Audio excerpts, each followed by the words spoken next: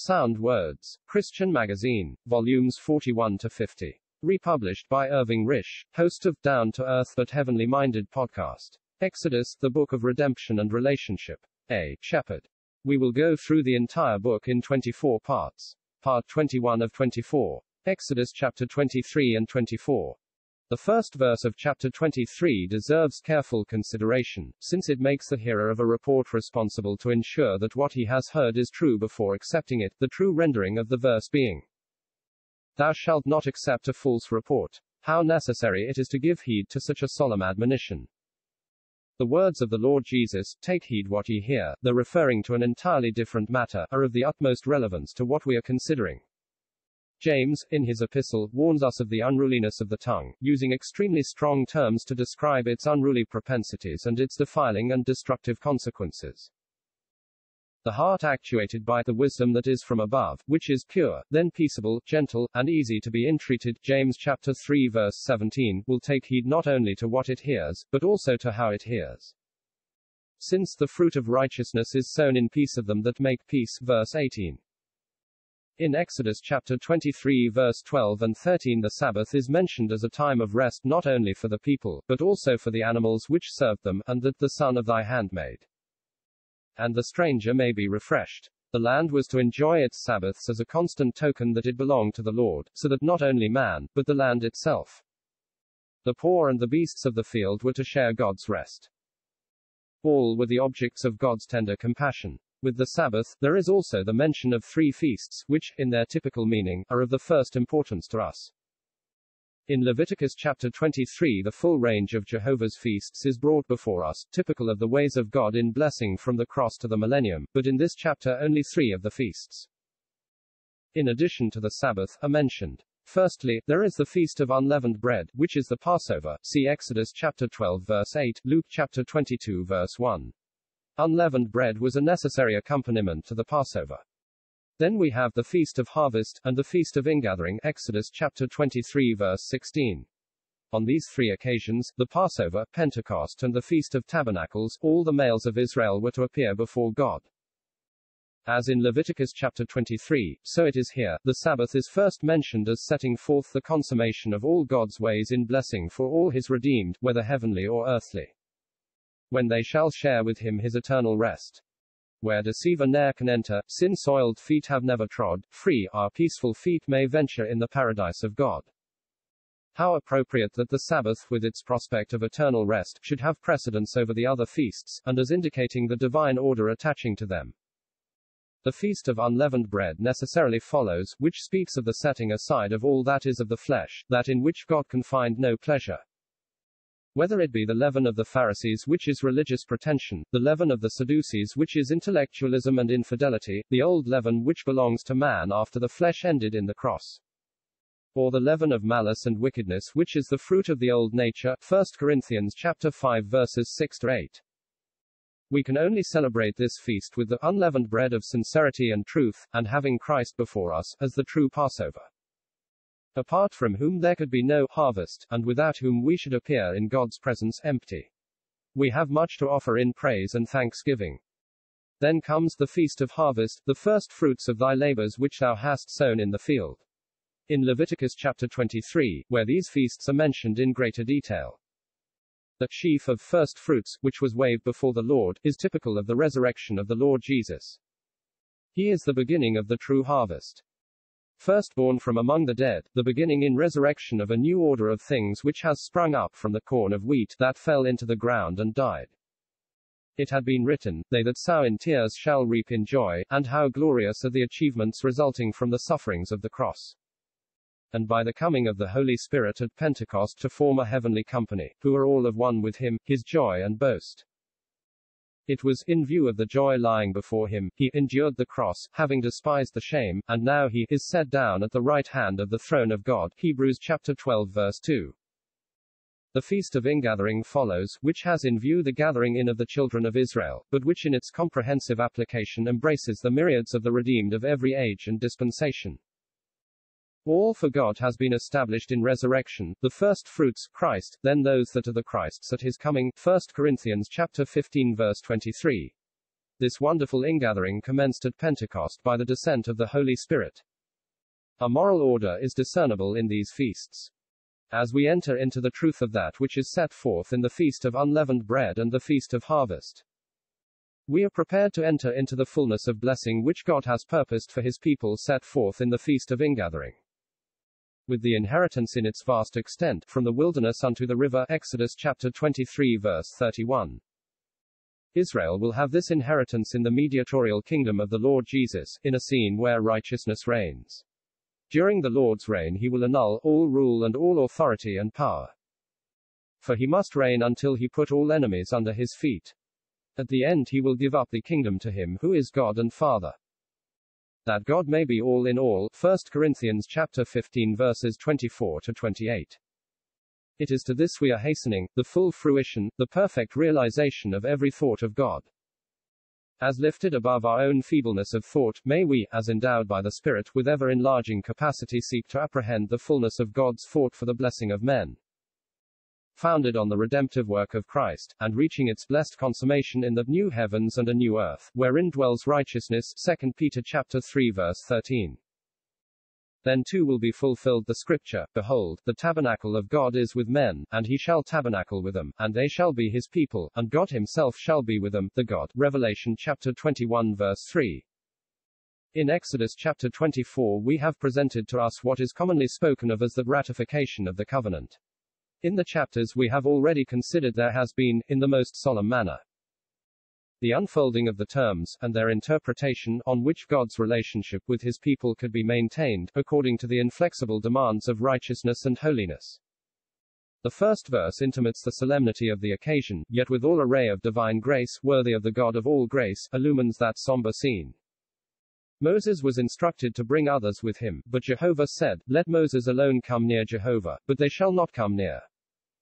Neither shall the people go up with him. In these words we are again reminded of the character of the dispensation, one of distance, as distinctly emphasized in the words, and worship afar off. This is in marked contrast to the spirit of the present dispensation in which we are exhorted, Let us approach with a true heart, in full assurance of faith, Hebrews chapter 10 verse 22.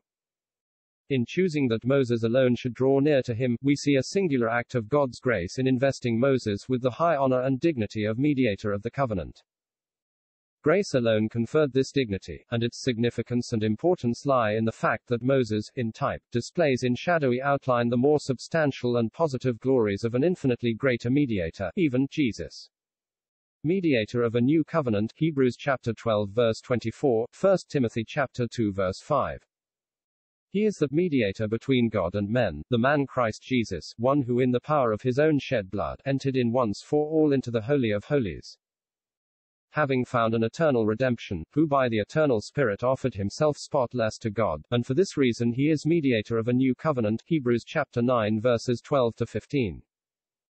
Having regard to the solemn incident mentioned in Leviticus chapter 10, where Nadab and Abihu took each of them his censer, and put fire in it, and put incense on it, and presented strange fire before Jehovah, which he had not commanded them, the solemn character of their offense is intensified when we observe that they were included among that favored company, who saw the God of Israel. Yet in the exercise of their priestly functions they acted in complete disregard of that which was pleasurable to God, and thereby brought upon themselves the summary judgment of God. It is of prime importance that we have our attention drawn to the judgment that fell upon the sons of Aaron, and that we should profit from its solemn admonition. Since all around us today we see the increasing prevalence of the mind of man intruding with daring presumption into the holy things of God, ignorant or forgetful of the fact that he has to do with God who has declared, I will be hallowed in them that come near me, and before all the people I will be glorified, Leviticus chapter 10 verse 3. What is rendered to God must be in accordance with his desires, as that which is the fruit of the Spirit's work in our souls. When Moses came to the people and told them all the words of Jehovah, and all the judgments, all the people replied with one voice, and said, All the words that Jehovah has said will we do. Moses then recorded all these words in a book, spoken of in Exodus chapter 24 verse 7 as the book of the covenant, and referred to in Hebrews chapter 9 verse 19 as the book itself. It was according to the terms recorded in this book that covenant relations were to be established and maintained. How significant and precious in its typical teaching is the action of Moses in rising up early in the morning and building an altar under the mountain, and 12 pillars. According to the 12 tribes of Israel, it is remarkable that in Exodus chapter 20, after God had given the 10 commandments, he immediately speaks of the altar, and of burnt offerings and peace offerings. So it is in this chapter. As often reiterated, God's desire is to dwell with his people, but this could not be realized on the ground of the obedience of man after the flesh, but by the obedience of the true mediator even unto death, and at the death of the cross. A death in which he glorified God and laid the righteous basis upon which will be fully realized the eternal gratification of the heart of God in blessing to men. In the 12 pillars, according to the 12 tribes of Israel, we are reminded of God's unwavering purpose to bless the people, not on the ground of the declared obedience, but wholly in virtue of the sacrificial work of Christ of which the altar typically speaks. In the mind of God, the blessing of his people would be secured in all the value and sweet savor of the burnt offering, and it is worthy of note that, before the covenant was ratified, the people were identified with the altar and so brought onto that ground by the work of the mediator. How precious is the typical significance of these things as pointing forward to the work of him who is the true mediator, and who was himself the true burnt offering. Through Christ's death, God has been glorified as to all the breakdown under the first covenant, and his people have been identified with the work which has glorified him, and also with the person who has wrought this great work. A new order is suggested in the youths of the children of Israel offering up burnt offerings, and sacrificing sacrifices of peace offerings of bullocks to Jehovah. Exodus chapter 24 verse 5. In this we have a new generation intimated. The youths, in contrast to the elders, of verse 1. By the sovereign work of God there will be a new generation of Israel with the law written in their hearts. Instead of fathers who utterly failed under law, there will be sons in whose hearts the Spirit of grace has wrought, and who will be taught of God.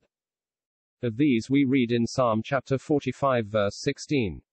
Instead of thy fathers shall be thy sons, and this new generation is also spoken of in Psalm chapter 22 verse 31 and Psalm chapter 110 verse 3. How precious too is all this in its application to the saints in the present dispensation of grace, who are sons of God by faith in Christ Jesus, for God sent forth his Son, that we might receive sonship.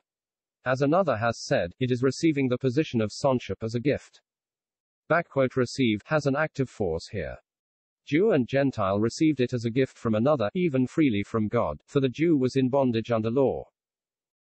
The Gentile has right to nothing. It is because we are sons that God has sent out the Spirit of his Son into our hearts, crying, Abba, Father. Galatians chapter 4 verse 6. See also Romans chapter 8 verses 15, 23, and Ephesians chapter 1 verse 5. We are also children of God by divine generation, being born again, not of corruptible seed, but of incorruptible, by the living and abiding word of God. But this is the word which in the glad tidings is preached to you. 1 Peter chapter 1 verses 23 to 25. Moreover, it is said of those so richly blessed that they are elect according to the foreknowledge of God the Father, by sanctification of the Spirit unto the obedience and sprinkling of the blood of Jesus Christ. 1 Peter chapter 1 verse 2. The obedience spoken of here is in strong contrast to the legal obedience demanded under law. Those born of incorruptible seed are children of obedience, being partakers of a divine nature which delights in obedience. Having the spirit of sonship, they are competent to obey as Christ obeyed. And by that same Spirit they are accepted before God in all the value of the sprinkling of the blood of that Lamb, foreknown indeed before the foundation of the world. The words just quoted from Peter's first epistle are a direct allusion to Exodus chapter 24 verses 6 to 8. As are also the words of Hebrews chapter 9 verses 19 to 20, which in greater detail recall the action of Moses in sprinkling the blood as he was commanded. In Hebrews chapter 9 we find an interesting and instructive addition to that which is recorded in Exodus, that the book also was sprinkled, as well as the altar and the people. We might well ask, what does the sprinkling of blood in this case speak of? It is certainly not redemption, since we have already considered the types which set forth redemption in its twofold aspect. First, by blood according to Exodus chapter 12, which sheltered them from the judgment of God. Secondly, by power, as witnessed by their triumphant passage through the Red Sea, whereby their enemies were destroyed and they were delivered forever from their power.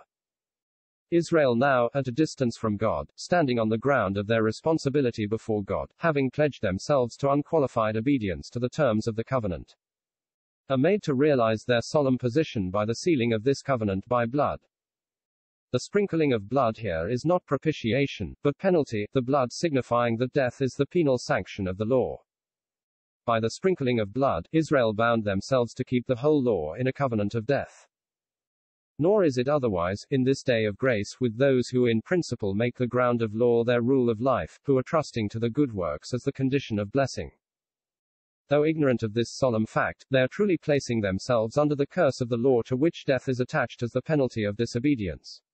The witness of death is deeply imprinted on this chapter. The blood was sprinkled on the altar, speaking typically of that work by which God has been glorified. Christ died under the solemn curse of a broken law, thereby establishing the will of God in a path of unswerving obedience to that will which led only to the cross, where the authority of the law was maintained and every penalty of its infraction borne.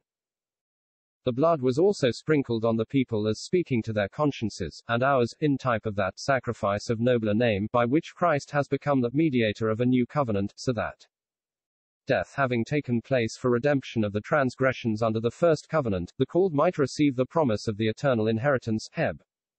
9:15. From Hebrews chapter 9 verse 19 we learn that the blood was also sprinkled on the book.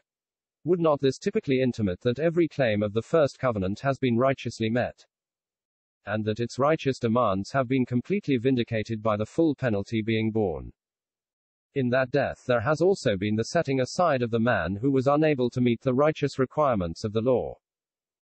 The children of Israel were unable to see Christ as the end of all this typical teaching, but, as taught by grace, we see that this blessed one was in the mind of God from the very beginning. In Exodus chapter 24 verses 9 to 11 a most momentous spectacle is opened before us. Two of its features will serve to justify the truth of this assertion. They saw the God of Israel, and they saw God, and ate and drank. God distinctly declared in Exodus chapter 33 verse 20, "Thou canst not see my face, for man shall not see me, and live." Yet here, through special grace granted on the ground of that blood sprinkling that had just taken place, Moses and his companions, as representatives of the people, went up and ate and drank in the presence of the God of Israel. Although they were in the presence of the holy God of Israel, God did not place his hand in judgment on the nobles, who saw, under his feet as it were work of transparent sapphire, and as it were the form of heaven for clearness. All this was in accordance with the dispensation of law. How surpassingly great is the glory of the grace displayed in the person of Jesus, who was none other than Jehovah, the God of Israel, veiling the glory of deity in a body specially prepared for him, in which he passed through this world in all the attractive grace and moral excellence of perfect manhood. As has been written, in his humiliation his divine glory was maintained in the unsounded depths of his person, and a scripture says, in him all the fullness of the Godhead was pleased to dwell. Colossians chapter 1 verse 19. In the Gospels we see the God of Israel in Jesus, allowing men to eat and drink in his presence, and we also see him eating and drinking with his disciples, with Pharisees and with publicans and sinners. Peter, in Acts chapter 10 verses 40 to 41, also mentions the grace that allowed the disciples to eat and drink with Jesus, where he says, "This man, God raised up the third day and gave him to be openly seen. Not of all the people, but of witnesses who were chosen before of God, us who have eaten and drunk with him after he arose from among the dead." How surpassing too the grace that allowed that poor, penitent woman in the Pharisee's house to wash his blessed feet with tears, to wipe them with her hair, and to kiss and anoint them with the ointment she had brought. Immeasurable grace indeed. At the close of the chapter we find Moses in his place of mediator, called by God to come up to me, that he might receive from him the tables of stone, and the law, and the commandment that I have written. For their instruction, the solemnity of the occasion is marked by the appearance of the glory of Jehovah, being, like a consuming fire on the top of the mountain before the eyes of the children of Israel. Moses was alone with God 40 days and 40 nights. And as mediator he alone could approach God to receive from him the tables of stone, the living oracles, of which Stephen spoke in Acts 7. The glory seen by the children of Israel was not the glory of God's grace, but the glory of holiness as befitting the age of law. In measureless grace it is given to us now to behold the glory of the grace that shines resplendent in the face of Jesus. 2 Corinthians chapter 3 verse 18.